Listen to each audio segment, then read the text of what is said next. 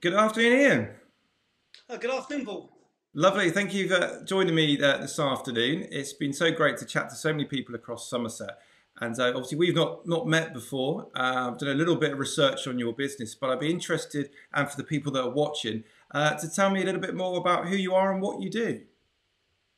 Yes, certainly. We're an English-based company. We started up in 1986 by my father, who was the founder, and we did a lot of research and development in the late 70s into water-based technology, and then all of the research and development and manufacturing we do here in our Cheddar factory, and we distribute our coatings worldwide.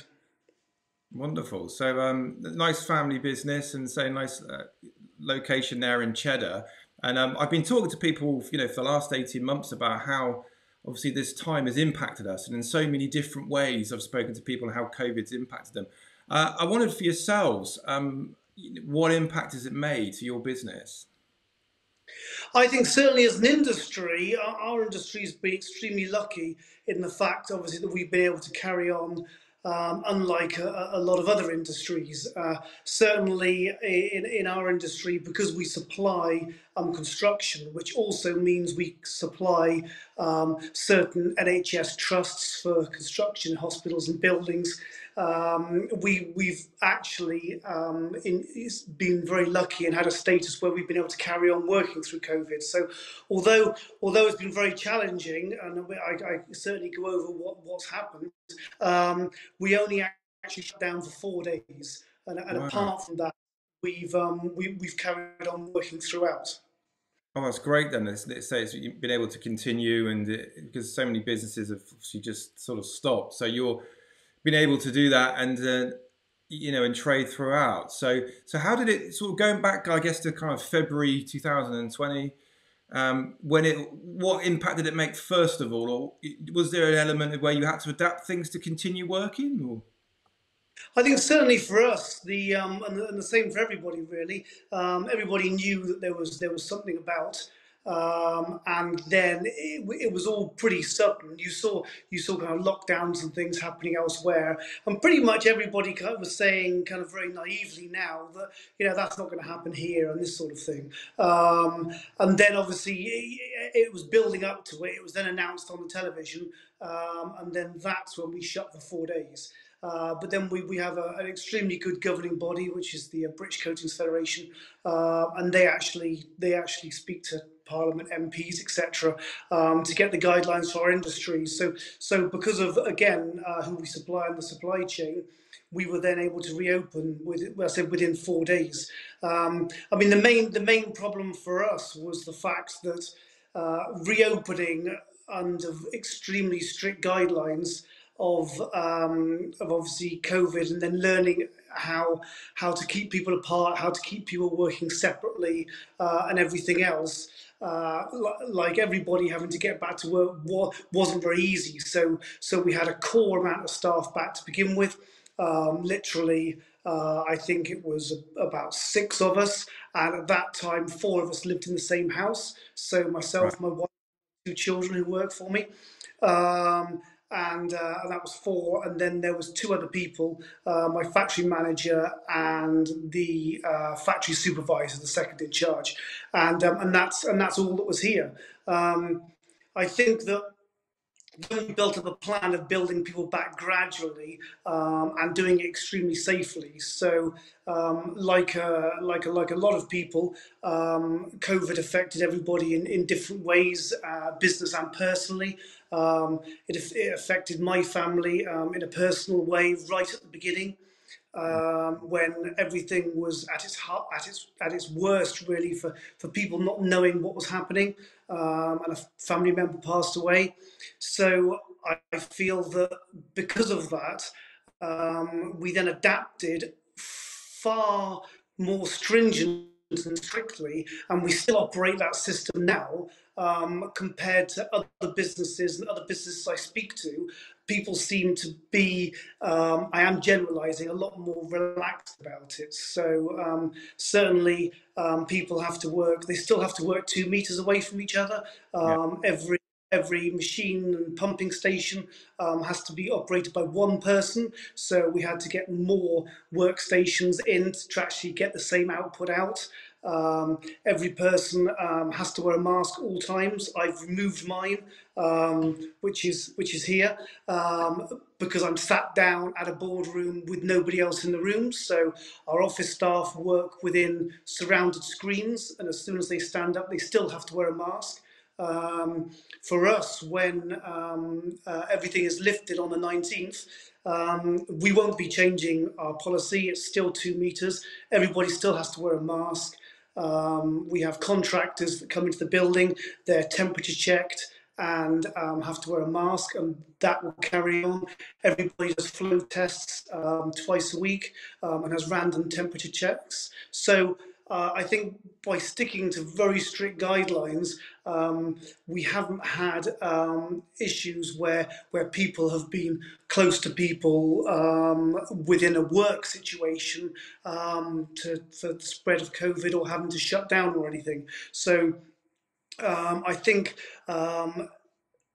it wasn't necessarily how I think we would have run it if those things hadn't happened within the family. But I think that put us on a path which then meant that the business actually carried on running very effectively because of what happened at the beginning. Yeah. Well, I'm sorry to hear about the family loss, and say it's impacted people so many different ways. And I guess like you said with the 19th of the July going forwards, that it's kind of become keeping on lots of the ways that we've had to adhere to doing things in certain ways, and that's become normal for people to say now to work behind screens, or a lot of that's going to continue. I was interested, and I was looking at your really nice website, by the way, for your business, and the social media part of it. And I love the you said it's family business. I love the fact that it celebrates the family business, and your father on there, and that, you know, that it comes through with the videos. And I wondered about sort of trading abroad, because you've got obviously the products that you make, you've got outlets across Europe and worldwide, haven't you, that you trade abroad with? Yes, and certainly, obviously, in amongst all of this, there was Brexit and everything. Yeah. Um, and certainly for us, as a business, we've always done very well with export. Our coatings and our specialist products are very unique, not just in the UK, but worldwide. They're very technologically advanced in the industry. I know a lot of kind of manufacturers kind of say these things, but Yeah. we manufacture ranges of products which are very specific to very certain needs, but then could also be used in a much wider spectrum. So, because we've always done very well in and outside of Europe, we actually supply more products outside of Europe than inside of Europe. So Okay. for us, the whole issue of Brexit, and again, it was very lucky for us as a business, and because of circumstances, it didn't actually affect us. We've shipped for 15, 12, 20, over 20 years, for instance, the US, the Middle East, the Far East. We were shipping products into the Gaza Strip when it was being bombed. Right. Okay. Certainly, when you're used to this and you're used to the customs system and tariff codes, etc., it's just exactly the same everywhere else in the world, and you just do the same for Europe now. So, apart from, I think, software companies being very unprepared and slow to make it easier for small to medium-sized businesses, for instance, Sage, which I'm sure a lot of people will be familiar with. They promised updates on their system to allow our IME numbers and all this sort of thing, and shipping to Ireland, etc. And then when it actually came to it, uh, they hadn't changed the software, and we had to put it in generic slots in the software to make it work. Which you don't have to use those numbers when exporting to the rest of the world. So I think a lot of problems has been caused by inefficient large software companies, and the smallest and medium-sized businesses has suffered and paid the price for that. But apart from that, for us, it's been a very straightforward process, really. All of our stuff in our computer systems had tariff codes, etc. Yeah. Anyway, so it wasn't any extra work for us, which again, as an existing exporter, was just certainly a lucky thing for us. Yeah, no, that's great to hear, and very interesting to hear that sort of side of things, because I've spoken to people that a toy manufacturer, sorry, not a toy shop, sorry, locally to us, that buys a lot of stuff, imports lots of products that, and he said, with the obviously the Suez Canal, there was that Yes. cargo ship stuck with all, and he said, coming to Christmas, I've got a pallet full of puzzles that are stuck in the Atlantic somewhere, and he said the little tins of paint for your the what they call the planes and things that you make, the little kits. Yeah, yeah. Yeah, he said a lot of them are made in India, and he was unable to buy them, or there's a shortage of stuff, and it's the ripple effect, isn't it? You It hear is. about I these. mean, certainly we bring in raw materials from a lot of our raw materials are from Europe, but we bring in raw materials from a number of different parts of the world. And the Suez Canal, actually, we had two 40-foot containers stuck in there at the time, for raw materials. But also, certainly, I think the big problem has been the fact of the shipping companies mothballed a load of ships in the pandemic because they foreseen the slowdown of movement of goods around the world.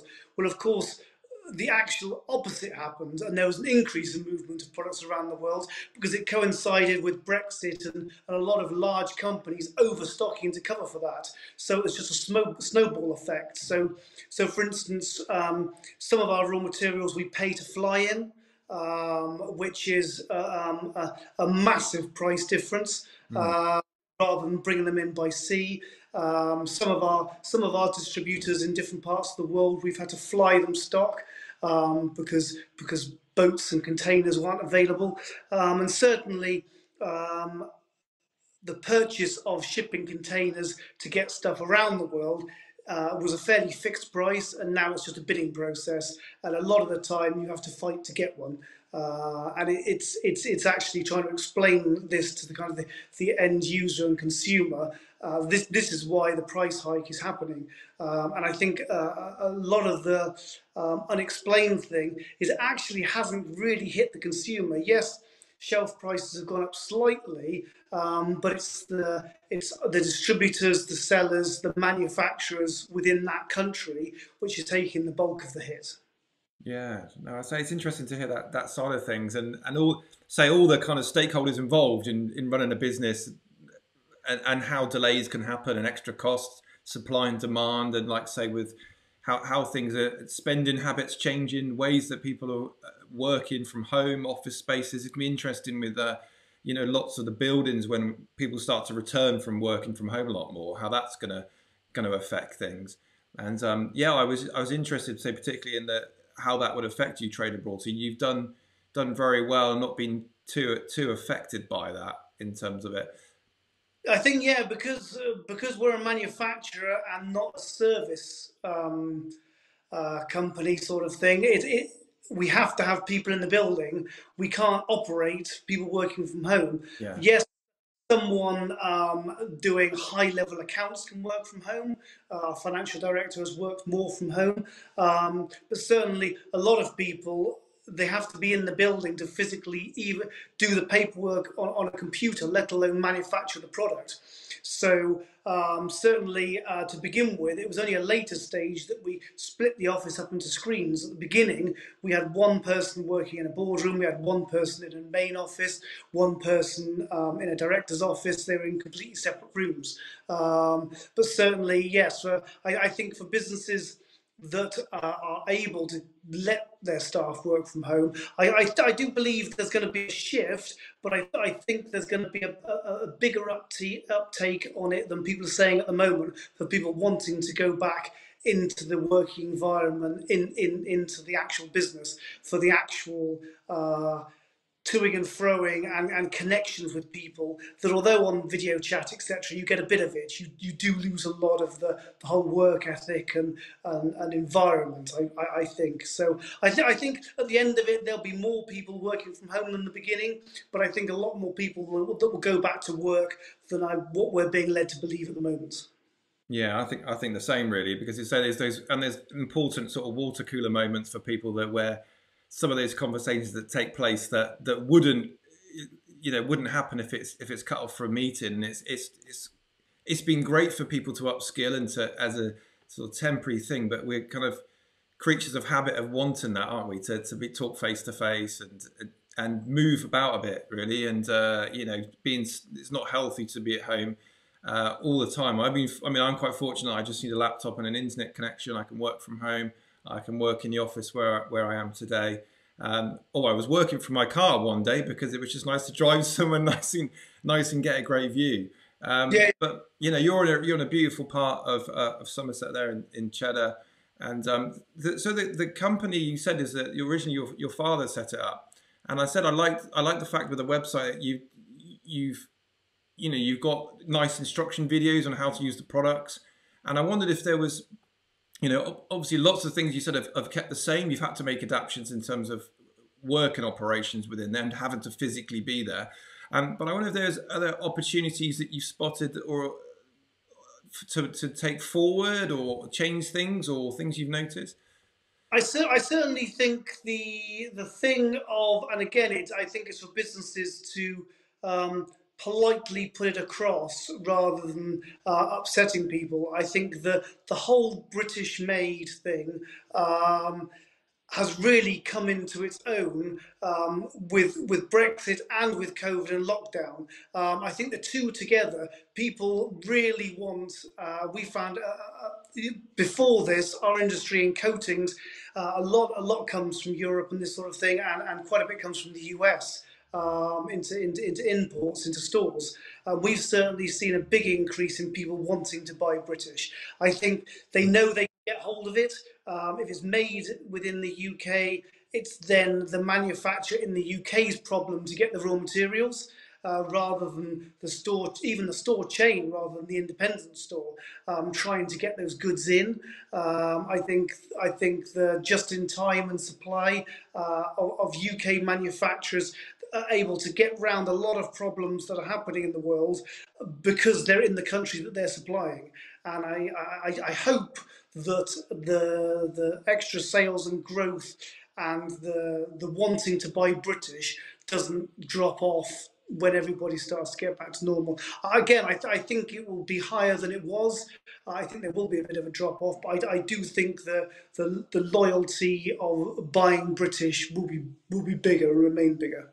No, I definitely agree with you on that. It's sort of the whole Brexit thing, and they're saying it's the change people are having to change how they work, and like say different suppliers. There's been opportunities for people. I think there's lots of businesses that have always done things certain ways, and when this sort of pulled away, and you say, oh, actually, if we're using somebody in Europe, like you said, but actually we've got some more, someone right on our doorstep. There's the benefits of working with them. There's less of the risk. And I said some of the business I've spoke to where the manufacturers are dotted all over Europe. A kitchen manufacturer, for instance, I work with, and he's saying, I'm again with the best of British, one of the British kitchens companies he works with. There's a big rise in people buying the British kitchens, and we've tailored his marketing to push that because there is that need for it. And because there's been a bit of a delay in the manufacturing, because again, the ripple effect of then getting supplies to make the products to get them here, the whole supply chain it's allowed people to look at it a bit differently. And I think certainly for yourselves, I agree that there is going to be a bit of a dip, but it will be it's going to take a while for things to settle down to find its new way of what it is. But I think for yourself, I think there's good opportunities there for growth, certainly. I think lots of other businesses as well. There is certainly, yeah, yeah. I mean, certainly in our business, the biggest people that have been affected for employees has been our sales staff that are out on the roads. So Yeah. again, that was the kind of closest I got to dealing with people that couldn't go out and were furloughed for a period of time because the customers refused to see them. Yeah.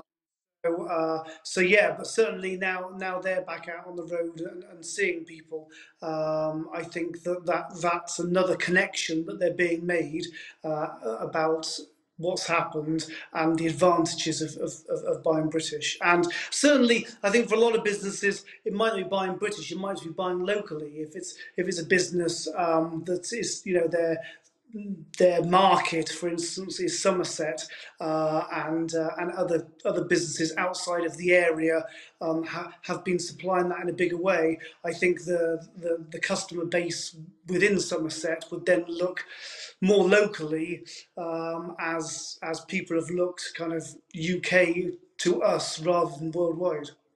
Yeah, I think that's another great point, which I agree with, and say the real buy local thing, look after each other. The community kind of feels been something that's popped up all over, and particularly like I'm from Minehead originally, and there's a lot of like buying local, a lot of buying independent.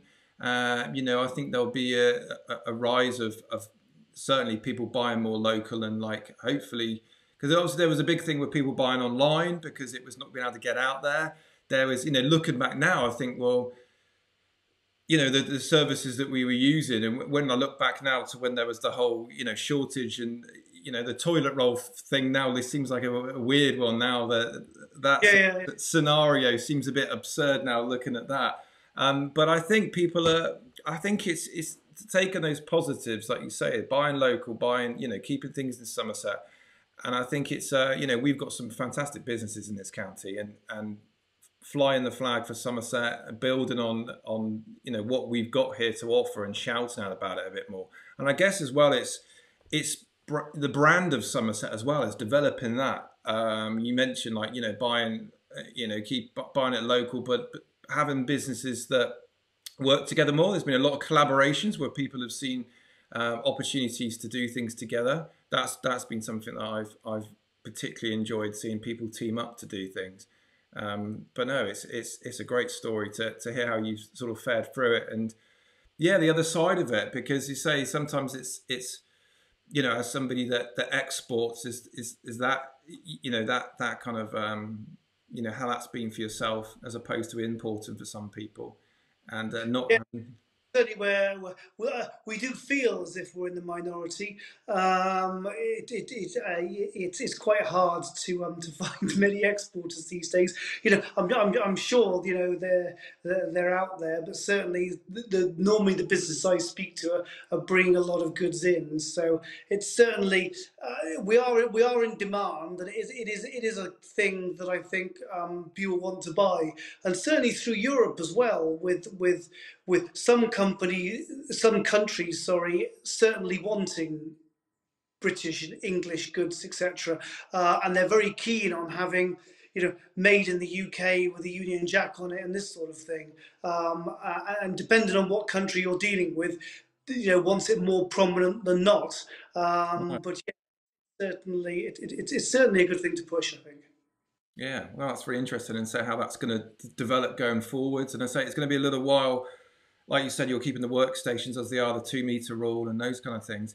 Sort of as that for the rest of the year, is there any sort of things that you're going to be doing different in terms of products, or I say for us, we've looked at it, and certainly distancing and that sort of thing. We're now reviewing. The first time we'll review it is the 1st of August, and that will be reviewed on the first of each month. yeah, Uh, Certainly on products, we spent certainly quite a lot of time in lockdown doing a lot of research and development on a few new lines. We've updated and put a new laboratory in.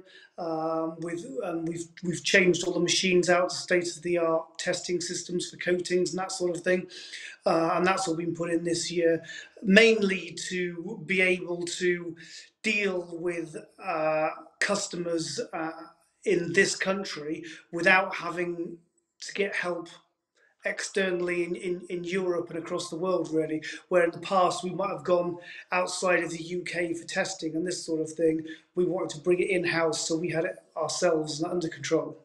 yeah. Oh, great. Well, that's a great. That's certainly probably the biggest change that we've had because of this, I would say. Yeah, great. Well, thank you so much. It was so great to talk to you and hear how your business has fared through it, and the opportunities there. Thank you for your time. It's been great to talk to you, and wish you and the rest of the team continued success with the business, and say flying the flag proudly for Somerset. So thank you very Yeah, much, Ian. All the best. thank you. Bye.